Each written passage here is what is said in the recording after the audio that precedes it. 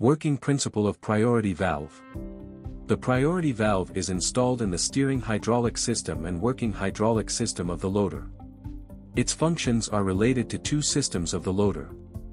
The main function of the priority valve is to transfer the hydraulic oil provided by the steering pump to the steering gear first, and then to the steering cylinder, achieving the steering ability of the loader, simultaneously ensuring that the steering system operates within the set pressure.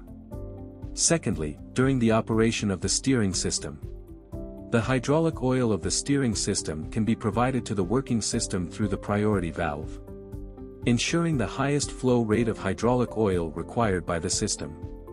There are many hydraulic oil ports in the priority valve. In order to facilitate identification, we use 5 sets of letters to name each oil port of the priority valve separately. The oil port connecting the steering oil pump is P port, which is the inlet port of the priority valve. Connected to the oil return line is the T port.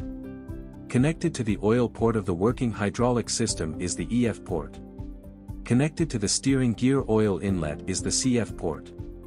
The oil port connected from the side oil port of the steering gear is the LS port. The structural composition of priority valve includes components such as valve body, main valve core, spring, safety valve, etc. After the loader starts, it can be seen from the priority valve structure diagram that hydraulic oil output from the steering oil pump instantly enters the steering gear from the CF port through the P port. Due to not turning the steering wheel, the oil circuit of the steering gear did not open.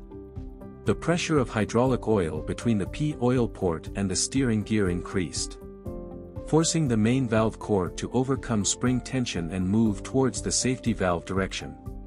As a result, the CF oil port closed, the EF oil port opened, and the hydraulic oil from the steering pump entered the working hydraulic system.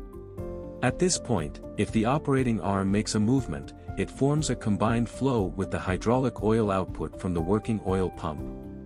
The two streams of oil ensure the highest flow rate required by the working hydraulic system, which is called dual pump combined flow. When the steering wheel is turned, pressure oil remaining between priority valve and steering gear. It enters the priority valve through the LS port of the priority valve, and the combined force generated by the rebound force of the spring pushes the main valve core to move to the other side. At this time, the EF port is closed.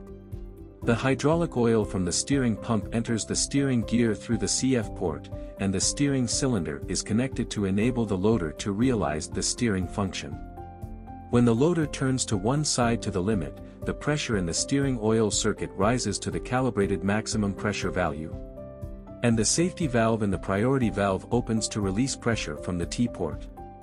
When the steering wheel no longer rotates, the main spool moves in the reverse direction, and the steering pump supplies oil to the working hydraulic system through the priority valve.